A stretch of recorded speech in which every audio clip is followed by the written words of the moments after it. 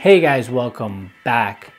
And in my last video, I talked about migrating to a new smart home system. And I'm doing just that. Thought about waiting a little while, doing a little bit more research, but I think I did enough research, so I just went ahead and got what I needed. So in this package here, I should have that new smart home system. Let's open it up and see what we have.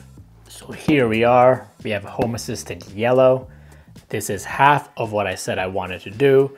I want to do Home Assistant paired with Apple's HomeKit. So this is the first step in getting to that goal. Let's see what we have inside. So here we have, looks like some stickers, some Home Assistant stickers. And right over here, we have the Home Assistant Yellow setup guide. Here we have the actual kit. I bought the Home Assistant Yellow with the power supply kit, and I bought the Raspberry Pi CM4 module separately. I didn't want the standard kit that they sell. I wanted a little bit more power, so I went with this. Right here, this must be the actual power supply. The different adapters. Power supply is right here. Here are the different adapters for every part of the world. We're most likely going to be using this one right here. I wanted to see if there was any other adapter in there, like a three-prong, but it looks like just that too, which is exactly what we need to use. In here as well, you're gonna have your Ethernet, and then you have the heatsink, I believe, right here. And then lastly, you have just some warranty and safety information. Bottom, right there.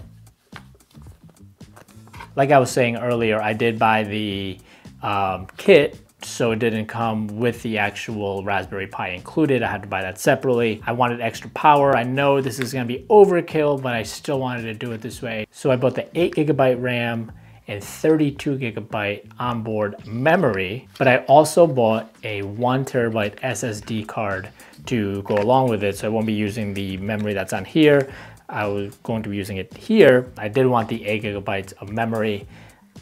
I know it's probably gonna be overkill, but it is what it is, and that's what I wanted to do. So here we got the Raspberry Pi, 8GB, 32 gigs of memory, and the 1TB SSD that we're also gonna be installing into the actual Home Assistant Yellow. I will link all the stuff that I bought for this particular project down in the description below. I bought mine from Seed Studio. I don't know if I said that yet, but I'll put that down there. It was pretty quick shipping. I think I bought it last Thursday. Yeah, last Thursday, and I got it yesterday, so about a week. And that's a full week, not counting even Sunday as well, so that was pretty quick. It's one of the websites that Home Assistant has as a distributor, I guess, official distributor for their products. And it's one that had the Raspberry Pi module that I wanted. Some of the other ones didn't have the right specs that I was looking for. And in retrospect, maybe I should have bought the 8GB RAM Lite with no memory. But now I do remember that I think the price difference was like $5 or $10. So I was like, whatever. Like, if it was a bigger price difference, I think I would have taken it more seriously and considered it more. However, I just thought it was easier to just get it all together. I did buy the the SSD from Amazon, I believe, because Seed Studio did not have what I was looking for. They did have a 1TB for like 64 bucks, but I didn't know the brand. It really didn't give me a brand, or maybe it did. I just didn't really look into it too much. So I decided to go with the Samsung one instead, because I did see in some of the forums and even on the Home Assistant FAQ page that this particular RAM or particular SSD drive does work for this. So I just wanted to play it safe and not make or have to, not have to get something that doesn't work, have to return it, all that other good stuff. So did that. I know I spent more money on it, and I probably did go overboard, but I'm okay with it. Now let's get this all installed, and then we'll actually install Home Assistant onto the actual kit when everything is where it needs to be. Let's do it. So we install the Raspberry Pi module onto the Home Assistant Yellow kit. We also install the SSD onto the Home Assistant kit as well. I didn't record any footage of that, but I did follow the instructions that are on the Home Assistant Yellow, or the Home Assistant website, I should say, which I will link down in the description below. Very easy to follow, showed you step by step on how to open it up, get the Raspberry module or the Raspberry Pi module installed, then the hard drive, close it all up. And then we also installed Home Assistant onto the HomeKit, or onto the Home Assistant Yellow, because it wasn't pre-installed since I bought the Raspberry Pi module separately. I didn't get the kit that has it already installed. There's a couple of different variations of the Home Assistant Yellow kit. You have the standard, which I'll link all the specs here for you, and that one does come pre-installed with Home Assistant, so I'm pretty sure all you have to do is plug it in.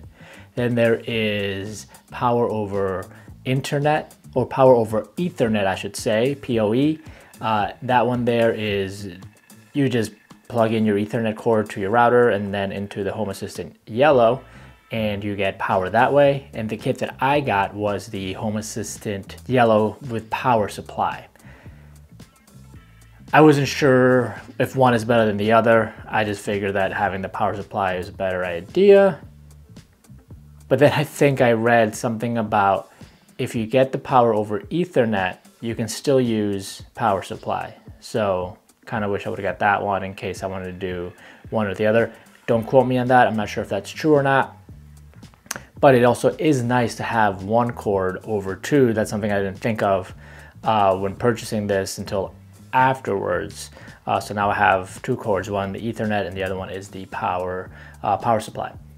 You know, minor things, but it may or may not matter to you. So we installed the Home Assistant Yellow, or we installed the Home Assistant into the Home Assistant Yellow using a USB drive that I got on Amazon, and it was quite easy to do.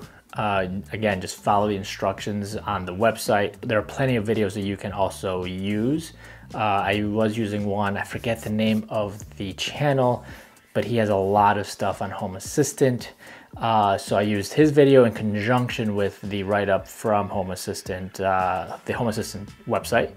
So there is not a shortage of information on how to do all this stuff. So that's not what this video is focused on. It's more about, you know, getting to the place where I need to get using Home Assistant Yellow and HomeKit. So once we installed Home Assistant onto the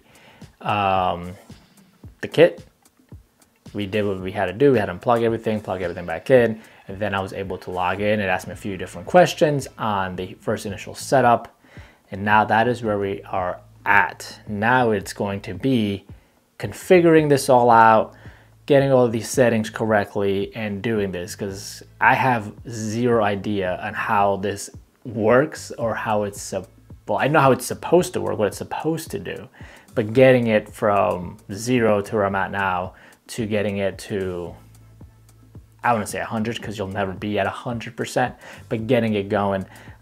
So here is where the adventure actually begins, and I'll keep you guys in the loop as to how that goes. I've put the Home Assistant kit down there, which is where all my other bridges are. I have the Lutron, the Aqara M2 hub,